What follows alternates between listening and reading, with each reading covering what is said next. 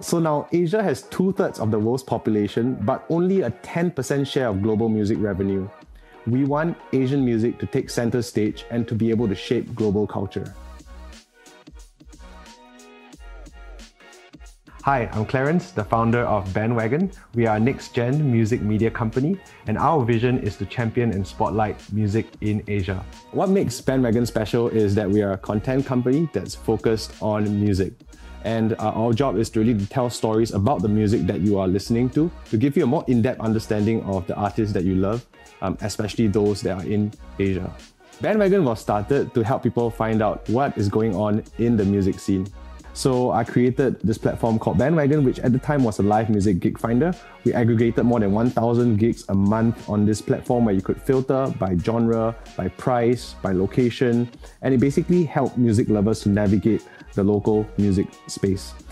So that led us also to venture into events because we found a gap that was addressing local and regional gigs. And it culminated in 2019 where we had 97 uniquely booked artists across 32 different events. And of course, we know in 2020, COVID came and that wiped all of that out overnight. And so we looked at the metaverse and also what we did well in concerts and decided to pair both together as metaverse concerts. So in the metaverse, it's very interesting. You can collect wearables, you can make friends, you can do basically anything you do in real life. And that's what we want to do, to be able to help create new experiences for artists and fans and help both sides to gain new value through Web 3.0. The response for the Metaverse concerts has been great. We're very, very heartened. We are seeing a 50% increase for each event. So we're also seeing a demand from our existing clients who were working with us for physical events before, and they are also trying to figure out how to transition into the Metaverse. So navigating music seems easy on the surface, but actually gets complicated very easily because it is a very fragmented space. So one example is what we're doing for the National Arts Council. So they want to promote Singapore music and they tapped on us to create and run Here 65, which is a national movement to promote the discoverability of Singaporean music. So it might sound to be a very straightforward concept, but you'll be surprised that it's not really happening much in different venues. And the reason for that is just the very fragmented stakeholders, right? And they all want different things.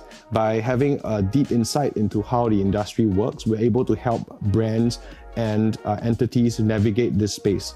So some of our challenges are around rights. So with artist image rights, for example, when we have different kinds of events, navigating that can often be a bit dicey.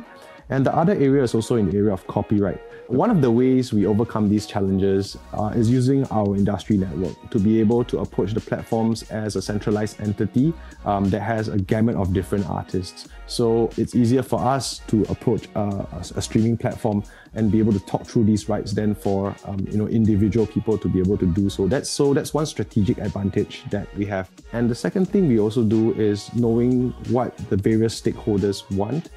So for example, the collection societies knowing that they want accurate data. So we make sure that the data is being handed over to them so that they are able to compensate artists fairly.